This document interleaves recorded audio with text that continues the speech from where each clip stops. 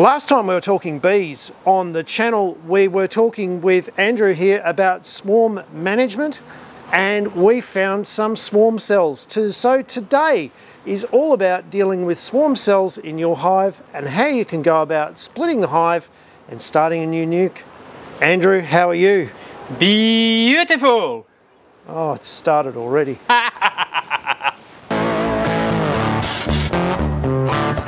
So talk us through what you need first, Andrew. What have you assembled in front of yourself? Okay, Tim, so we've established that that hive is going to swarm, so we want to stop them from swarming, and to stop them from swarming we're going to do a what's called a walkaway split. There's a few different versions, but I'll show you one of the easiest way. We have a timber nuke, so a nuke box. So this is a timber mini hive which only allows 5 frames to be put in there, because when you're creating a nuke you want to reduce the amount of space, because heat management is one of the biggest issues with beekeeping. You want them to be nice and tight so they can actually work it, so they don't have to warm up the rest of the hive. So a 5-frame nuke is ideal. We also have, this is also a core flute nuke. This is one of those Nuke Master core flutes nukes. They are probably one of the best, well, I would say the best ones on the market. They're double insulated, and you can also use this if you don't have a timber one, but a timber one will always be better because it's got better insulation.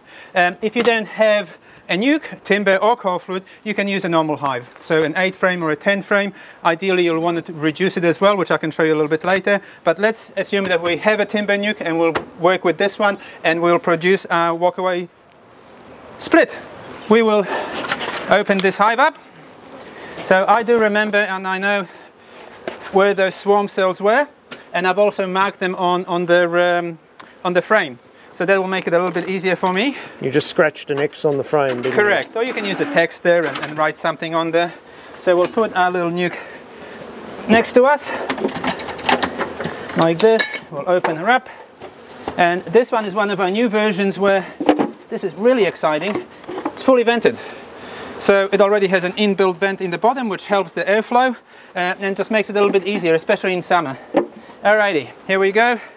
Take off our box. We'll put it, oops, let's move this out of the way. You don't want to be in front of your beehive directly because you get in their flight path. That's why, as you can see, this is the flight path. I'm just moving this to the side.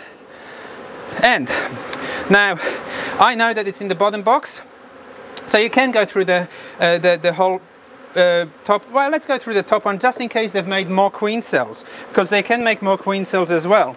So this shouldn't take long. Okay, I don't see any queen cells. We'll pop this to the side and we'll rush through this one. So this is how you do a very quick normal inspection. Yep, no queen cells, no queen cells. Bang. So as you can see, these ones are getting a little bit upset, and they're getting upset for a reason. Because they've got swarming cells, they know that they need to get out of that hive in the next few days. So they are protecting their brood and the swarm and the queen. So in those sort of conditions, bees can become a little bit more protective. It's like walking into an awkward family Christmas, isn't it? You got it. Every family Christmas. I mean, some family Christmases, yes. So we're looking. Queen cells, no queen cells. As you can see, when I'm inspecting frames, I'm always holding them over the top of the hive. So if there is a queen and she falls in, she'll fall into the hive. If I was doing this and she fell down there, we could lose her. So bang. Yep. At the same time, I'm trying to find and see if there is, if I can see the queen. If I can, great. If I can't, great. I'm not even sure whether she'll be here. If it is after day 14, she will be gone.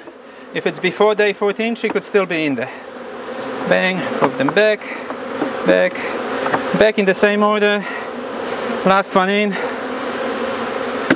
So what we'll do is we'll probably end up using some of the resources from this top box as well, but we'll be taking the swarm cells from the bottom box. So off we go. Again, important, back on our lid. And let's give him another couple of puffs. This almost gets them stoned, so it's a little bit equivalent. There. We've got our nuke ready. Alrighty, so if you have a look here, those X's are still there. So bang, 1, bang 2, that's where the queen cells are, but I'll still go through the whole hive in case they made more queen cells since the last time we were here. So normally they'll do anywhere between 2 and about 10 queen cells. About 4 is normal, but it will vary. So we'll pop this one over here. Bang. So when you're doing a split, whether it's walkaway or otherwise, you normally need to have 3 frames of brood. So babies, open brood, closed brood, so larvae, eggs and so on. And then 2 frames of resources. And 2 frames of resources is honey and bee bread and pollen. And that should be normally sufficient. Okay, so here we go. Number 1, number 2. See that? And at the same time here, we've got heaps of eggs, heaps of brood. So all these girls will be born shortly. So that's the first frame that goes in the nuke? Correct, in the center. So all these girls, they are nurse bees. So nurse bees always go with brood. They look after the brood and they'll always go with it. It's like big mama bears. So that's number 1. Any cells? No cells. No cells. Yep. So the other thing to remember when you're doing this is that if the queen has flown out of the main hive and she's not there anymore, assuming that they've got eggs and larvae between 1 and 3 days, they can produce an emergency queen. So I'm also looking to make sure that I'm not putting the queen in there, because if I put the queen in there, she will kill those swarm cells. But I don't see any, which is good. You can do this with them, they don't mind. So nothing in there. So this is our second number 3 cell there. So that's a nice big one. That's probably compared to there we go, compared to a hive tool, about 20 mil, 25 mil. So that's quite a reasonable cell. They can go up to about 30, 35 mil. The bigger the cell, the better, because it means it'll be a stronger queen. All right, so that's 1, 2. Now we're having a look. Here we go. We've got nectar, we've got pollen. We've got some drones, maybe. Let's see what else we got. I want to put in probably the strongest resources we can give them. So you're looking for the strongest frame of food now? Correct, so the most amount of food. I think we had a lot of chunkers over here. So what we'll do is this the one? It was this one, yep. So this big full frame of honey. So we'll pop that one in there. So that's number 2. Let's have a look. This one. We got a spare one over here. No, this one's got more in it. So number 3. Oh, it's actually number 4. And now what we want to do, if we have a spare frame of eggs or brood, we can pop that one in there as well. But at the moment, because we're just early in spring season, doesn't look like it. So what I'll do is I'll just leave 2 frames of brood in this instance to make sure that that hive is actually quite well equipped as well. Because you can take too much out of the parent hive, can't correct, you? Correct. If it's later in the season, it's not a huge issue. So more honey there. But if it's early in the season, it can become an issue. So now that we have put in our 5 frames, there's another trick to it. Well, it's not a trick, it's what you need to do. At the moment, there's bugger all bees in there. So what we need to do is we need to give them a few more bees. So we do this way. We grab a frame out of here.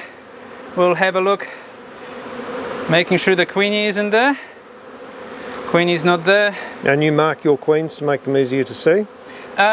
When I find them, I do. Sometimes I don't see queens for 6, 7 inspections. In that case, I don't. So we shake the bees. 1. I can see there's heaps here. Well, oh, come here. Where did I put that? There it is. We'll go here. We'll go. There's a few bees here. No queenies. No queenies. 2. Let's find some more here. Oh, there's a lot here. Again, no queen. Are you there? Where are you? Can't see her. No, no, no, no, no. 3. Oh, that's a nice one. Look, Queenie, Queenie, Queenie. Where are you? I love you, and I love you, and I love you, and you.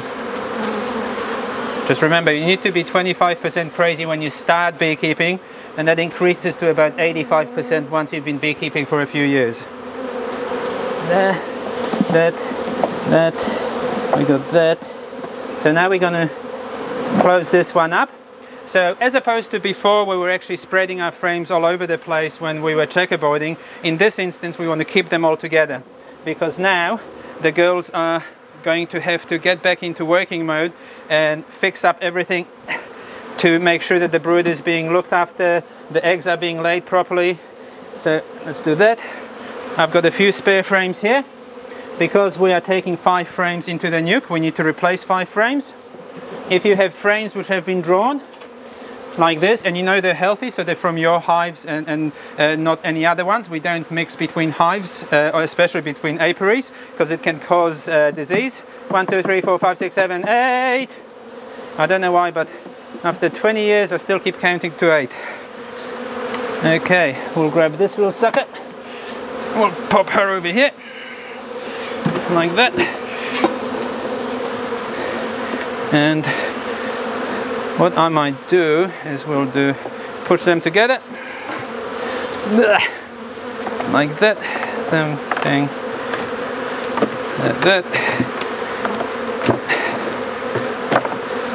And it's also getting a little bit chilly now because we're later in the day, and bees are like humans. Weather conditions and temperatures are very similar. If it's getting muggy and humid, they can get narky just like we would. If it's getting windy, they can get narky. So these empty frames, I'm putting them on the side. If I was checkerboarding, I'd put them somewhere in the middle. So again, 1, 2, 3, 4, 5, 6, 7, 8. So we've got 8 there. Lid. Bang. Like this. We'll put on a little M-lock.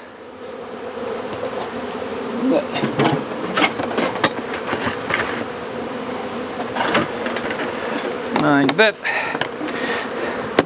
So now,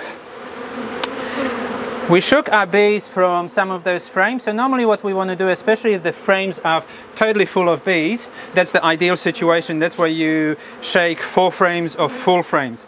These ones, again, it's early in the season, so they're not totally full. So we'll just collect them and we'll just drop some in there. Got more here. Where else? Oh yeah, we got some here. Bang. We will close this little nuke up. So tighten it up. Thank you very much. Put our lid on. So a colony can effectively survive from as few as 2,000 bees, 2,000 to 3,000 bees. It can actually be rejuvenated. It takes a little bit of work, but it can be done. When we do this kind of split, there'll be about 5,000 bees, maybe 7,000 bees in there. And when we are shaking it, what happens is we've got brood in there, and when we shake those bees, you have to remember that the girls are really, really smart, and they always look after their own. So all the nurse bees will automatically start looking after the brood, and the foragers, they will go back to their own hive. So there we go, we close it up, bang, bang, a little bit tighter, so tight. So what will happen now, I'll just move these. So what happens now is we'll put our little nuke here, we'll leave that there. You don't have to take it to another suburb or another house or anything else like that. You can leave it next to there and start them growing from there. What will happen now is all the foragers will go, I don't like this is the wrong place. So they'll come out the front here and they'll fly back to the original hive. And again, because the nurse bees always look after the brood, they will stay in there. And even from tomorrow, new bees will start being born because we've got that capped brood and uncapped brood. So all of a sudden, every single day, there'll be more and more bees, and foragers will be promoted. So they'll go out and get nectar and pollen, and they will start growing this out. In the next week, probably, the queen will be born. Once the queen is born, which is on day 14, she will go and find the other queen cells. She will use her stinger. It's one of the only times that queens use their stingers, and she will kill the other queen cells. So she'll destroy them, just like on Game of Thrones. It's like Red Wedding on crack. It's very, very brutal. And then what happens is she will lay back for a couple of days and go, I'm going to work out a bit, get those muscles going. Once you get those muscles going, she will go on what's called a mating flight. So she will take anywhere between 10 and 40 drones. Drones are the boys. And she'll go, alrighty girls and boys, actually alrighty boys, there's no girls there. Let's go, we're going to go and party. And they will fly out and they will go to what's called a drone congregation area, a DCA. A drone congregation area is an geographically specific spot, so it's in the same place every year. It can be above a river, it can be above a football field, and it'll be between 10 and 30 meters above the ground. And in that area, all the queens in the area will bring 10 to 40 drones with them, and they will be getting ready to get mated. So all of a sudden, we've got 100 queens, 400 drones. It's big party time, and the queen needs to mate with at least 10 to 30 drones to be properly mated. So what happens is, the drones have really big eyes, so they can actually see the queen, and they will go and chase after her, and they will mate with her. And as soon as they've mated with her, the unfortunate thing is that the penis gets pulled out, they fall to the ground, and they die. And that's it. That's the end of the drone. And she does this between 10 and 30 times. So she's a pretty tired girl at the end of this. After that, she comes back to the hive, and assuming that she hasn't been eaten by a bird or someone else, she will go back in. She'll hang out for a few days to actually mature that sperm, so it starts working with the ovaries properly. And after about a week, she will start laying eggs into the cells. So first of all, she'll lay 1 or 2 eggs because she's not experienced and they won't be centered. And then after about a week, she's got the hang of it, and every single egg will be perfectly centered and standing up. And once she's mated properly and the conditions are ideal, a queen bee can lay up to 2,000 eggs a day. Okay, so this is through spring and summer, and she can do that effectively for up to 3 years without huge problems.